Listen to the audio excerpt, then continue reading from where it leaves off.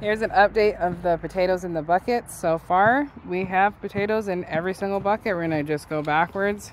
You can see how big the lettuce got in there. That looks good, huh? You get this lettuce. Well, I only plant lettuce.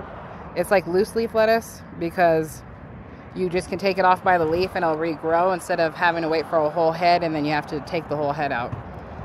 This one is black-seeded Simpson.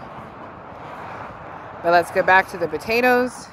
That bucket, that one just starting. This one's already getting huge. Some of these buckets have more dirt than the others, so I might hill them just to get my maximum yield of potatoes.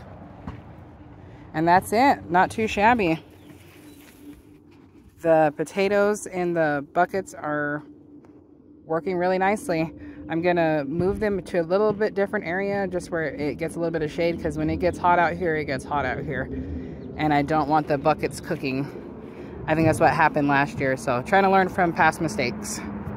But wish us luck. They're looking good.